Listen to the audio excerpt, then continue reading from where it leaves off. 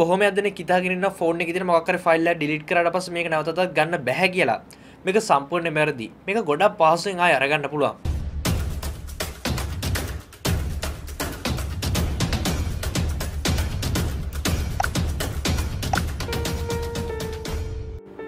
තාක්ෂණය කියන හොයන ඔයාව iPhone කියලා පිළිගන්නවා SL Geek විසින් එන තවත් වීඩියෝකට.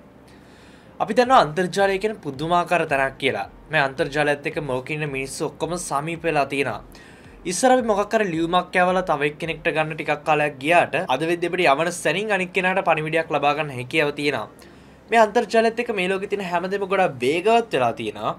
ඒත් එක්කම අපිට අවශ්‍ය කරන ලිපි ගොනු එක එක දේවල් පහසුවෙන් අනිත් අතට බෙදා ගන්න. එහෙම නැත්නම් ෂෙයා කරගන්න අවස්ථාව ලැබිලා තියෙනවා. ඉතින් අපිට හැමදේකම හොඳ වගේම නරක පැත්තක් බලා ගන්න හම්බ වෙනවා. අපිට ස්මාර්ට්ෆෝන් එක ගැන කතා කරත්, අන්තර්ජාලය ගැන කතා කරත්, සරලම ගෙදර තියෙන පිහියක් ගැන කතා කරත් මේකේ හොඳ පැත්තක් වගේම නරක පැත්තක් තියෙනවා. කොහොම නමුත් අපිට ගොඩක් අවාසනාවන්ත සිදුවීම් කිහිපයක් පහුගිය දවස්වල බලා ගන්න හම්බුණා. ඇත්තට මේ ගැන වීඩියෝයක් හදන්න හිතුවෙත් මේකෙන් තව කෙනෙක්ව ආරක්ෂා කරගන්න. ඉතින් මොකද ගොඩක් දෙනෙක් නොදැනුවත්කම නිසා අතරම සමහරකට මේ සිද්ධියට සම්බන්ධ කිසිම කෙනෙක් මේකට වැරදි නොවෙන්නත් පුළුවන්. නමුත් ගොඩක් වෙලා නොදැනුවත්කම නිසා වෙන දේවල් වෙන්න පුළුවන් විපාක ගැන තාක්ෂණික වශයෙන් කතා කරන්න තමයි මම අද මේ වීඩියෝ සූදානම් වෙන්නේ. ඔයා හිතන්නේවත් නැති දේවල් අපේ ස්මාර්ට්ෆෝන් එකේ තියෙන data කොහොමද එළියට යන්න පුළුවන්? අපේ ෆෝන් එකේ තියෙන ෆොටෝ එකක් වෙන්න පුළුවන්, වීඩියෝ එකක් වෙන්න පුළුවන්, සරලම ආ උදේට ගන්න ඔයාගේ සෙල්ෆි එකක් වෙන්නත් පුළුවන්. වෙන කෙනෙක් අතරපත් වෙන්නේ කොහොමද? මෙන්න මේ වගේ දේවල් ගැන අපි හැමෝම දැනගෙන හිටියොත් මේකේ ප්‍රශ්න වලින් ගොඩක් දුරට බේරෙන්න අපිට පුළුවන් වේවි. ඉතින් ඒක නිසා මම හිතනවා මේ වීඩියෝ යාළුවන්ට දැනගන්න මතකද ෂෙයා කරොත් හැමෝටම මේ වීඩියෝ ගොඩක් වැදගත් වේවි කියලා.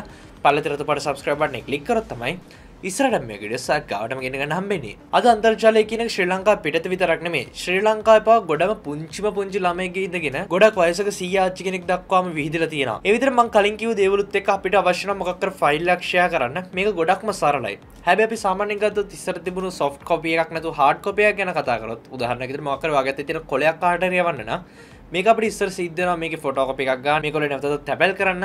හැබැයි ඩිජිටල් ගොනුවක තවත් එක ගොනුවක්. ඒ කියන්නේ එක ෆයිල් එක තවත් කොපි කරලා ෆයිල් එකක් සකස් කරන්න මිලි තප්පර ගානේ වැය වෙන්නේ. ඉතින් ඕනම ෆයිල් එක අපිට මේ ඩිජිටල් ලෝගෝයත් එක්ක තවත් ඩුප්ලිකේට් එකක් හදන්න. එහෙම නැත්නම් මේ ෆයිල් එක තව කෙනෙක් අතර යවන්න මිලි තප්පර ගානක් විතරයි යන්නේ. ඉතින් මේකත් එක්ක තමයි මේ ඩිජිටල් ලෝකේ ජීවත් වෙද්දී අපේ ගොඩක් සෙන්සිටිව් ඉන්ෆර්මේෂන් එහෙම නැත්නම් ගොඩක් සංවේදී දේවල් තියන් ඉන්නවා නම් මේව ගැන ගොඩක් පරීක්ෂාකාරී වෙන්න වෙන්නේ. ඉතින් මම හිතනවා මේ සිද්ධියෙන් ගැන අපිට අමුතුවෙන් කතා කරන්න අවශ්‍ය නැහැ කියලා. මොකද මෙතන ඉන්න බහුතරයක් අනිවාර්යයෙන් සෝෂල් මීඩියා පාවිච්චි කරනවා ඇති.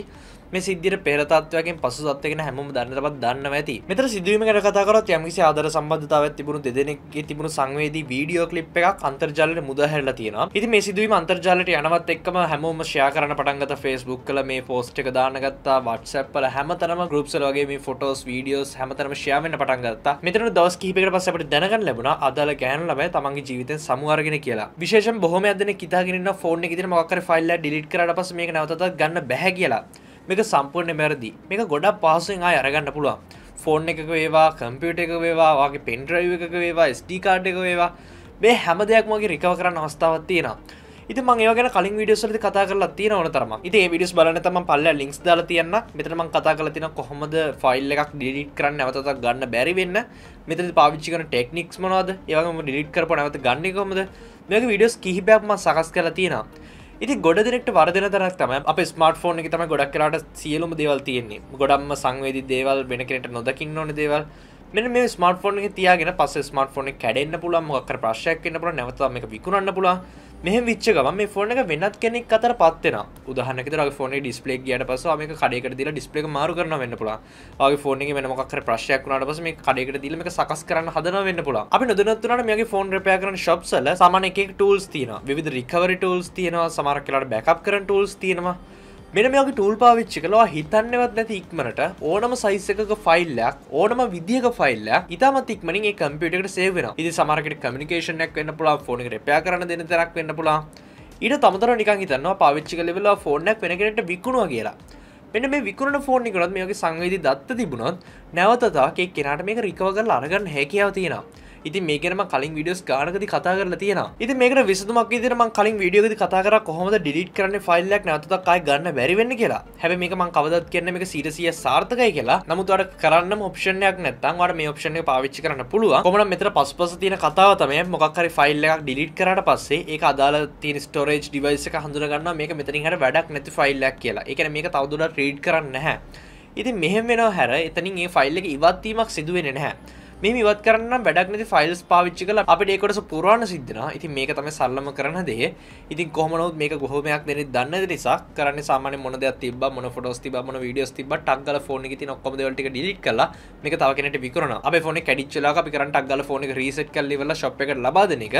නමුත් බොහොමයක් දෙනෙක් දන්නේ නැහැ මෙතනින් එහාට වෙන්න පුළුවන් දේවල්. ඉතින් සමහර කෙනෙක් ඒ අය තුමනාවෙන්ම නොකරනවා වෙන්න පුළුවන්. සමහර කෙනෙක් ටික කාලයක් ඇද්දි මේගොල්ලෝගේ අතින් වෙන අයට ෂෙයා වෙනවා වෙන්නත් පුළුවන්. ඉතින් මොනම දෙයක් වුණත් ඊට පස්සේ වෙන්න පුළුවන්. මම කලින් කිව්ව විදිහට ඩිජිටල් කොපි එකක්. ඉතින් ඒක ෂොප් එකේ කෙනාගේ වැරද්දක් නෙමෙයි. ඒක මේ ෆෝන් එක මිලදී ගන්න කෙනාගේ වැරද්දකුත් නෙමෙයි. මොකද අපි දැනගන්න ඕනේ අපේ data ආරක්ෂා කරගන්න. ඉතින් මෙන්න මේ හේතුව නිසා තමයි ප්‍රධාන විදිහටම අපි නොදැනුවත්ව අපේ ස්මාර්ට්ෆෝන් එකේ තියෙන දේවල් වෙනත් කෙනෙක් අතටපත් වෙන්නේ. ඒ වගේ තවත් බහුතරයක් කරන වැරද්දක් තමයි ෆෝන් එකේ තියෙන පාස්වර්ඩ් එක තව කෙනෙක් එක්ක ෂෙයා කරන එක. ඉතින් මේ විදිහට ෂෙයා කරාට පස්සේ සමහරකට ළඟ ඉන්න හොඳම යාළුවා අතින් උනත් මේ වගේ දෙයක් සිද්ධ වෙන්න ඉඩ තියෙනවා. ඉතින් ඒක නිසා හැම වෙලේම තමන්ගේ ෆෝන් එකේ තියෙන දේවල් ෆෝන් එකේ කෝඩ් එක වෙන්න පුළුවන් හැම දෙයක්ම පුළුවන් තරම් තමන් විතරක් දන්න කෝඩ් එක පාවිච්චි කරන්න. මොකද එකම එක වතාවක් කර මේ ෆයිල් එක එළියට ගියොත් මොකක් කර ප්‍රශ්නයක් වුණොත් නැවතත් මේක සකස් කරන්න බැරි නිසා. අවසාන වශයෙන් තවත් දෙයක් තමයි අපි ෆෝන් එකේ පාවිච්චි කරන විවිධ storage apps. මෙතන iCloud තියෙනවා, OneDrive තියෙන්න පුළුවන්, ඒ වගේ Google Drive තියෙන්න පුළුවන්, Mega තියෙන්න පුළුවන්. මේකේ නම් ගොඩක් මට කතා කරන්න පුළුවන්. මේ තියෙනවා auto sync කියලා පහසුකමක්. මේක හරහා අපේ ෆෝන් එකේ වීඩියෝ එකක් හරි ෆොටෝ එකක් හරි කැප්චර් කරපු ගමන් මේවට ඔටෝමැටිකලි අප්ලෝඩ් වෙනවා. මෙන්න මේකත් බොහොමයක් දෙනෙක් දන්නේ නැතුව මේක ටර්න් ඔන් කරලා තියෙන්නේ. ෆෝන් එකේ ස්ටෝරේජ් එක ඉතුරු කරගන්න ඕන නිසා මම පවා ඒක ඔන් කරලා තියෙන්නේ. ඉතින් මේ විදිහට මේක ඔටෝමැටිකලි සින්ක් වීම සිදු වෙනවා. ඉතින් මේ දෙය අතරතුරේදී ඔයගොල්ලෝ මොකක් කර ප්‍රයිවට් data මොන හරි දෙයක් තිබුණොත් ඒවත් ඔටෝමැටිකලි අරකට අප්ලෝඩ් වෙන නිසා තවත් කෙනෙක් අතර ඒ account එක share වුණොත් නිකමට හරි ඔයාගේ දේවල් අනිත් අතට යන්න ඉඩක් තියෙනවා. ඉතින් මේක ගැන විශේෂම සැලකිලිමත් වෙන්න. මම මේ කතා කරපු cloud apps හැම එකකින්ම වගේ auto sync කියන පහසුකම තියෙනවා. ඔයාලට settings වලට ගිහලා මේක disable කරන්න පුළුවන්. ඉතින් මෙන්න මේ වගේ දේවල් ගැන සැලකිලිමත් වුණොත් මම කතා කරන්නේ මේ වීඩියෝ ගැන විතරක් නෙමෙයි ඕනම ඔයාගේ පෞද්ගලික දේවල් ඕනම පෞද්ගලික දත්තයක් ඔයත් එක්කම තියාගන්න පුළුවන් වෙන කෙනෙක් අතරපත් වෙන්න ඉඩ නොදී. ඉතින් මම හිතනවා මේ වීඩියෝ තවත් එක්කෙනෙක්ට වැදගත් වෙයි කියලා. මේ වගේ ප්‍රශ්නයක් එන්න කලින් මේ ප්‍රශ්නේ වළක්ව ගන්න පුළුවන් එක සෑහෙන වටිනවා. මොකද නැවත මේ දේ සිදු වුණාට පස්සේ අපිට කියනවා මේක නවත්තන්න ක්‍රමයක් ඇත්තෙම නැති නිසා.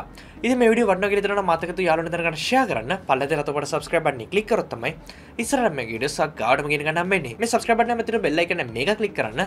එතකොට අපි දාන වීඩියෝස් මිස් නොකර ගන්න notification එක ගෙන ගන්න පුළුවන්. ඔයාගේ දවස මතකතු පල්ලෙන් කමෙන්ට් කරන්න. අපි තවත් වීඩියෝ එකක් හැම එක ඔයගලට සුබ දවසක්. අපි සෙල්ගී තවත් වීඩියෝ එකක් හම්බෙමු.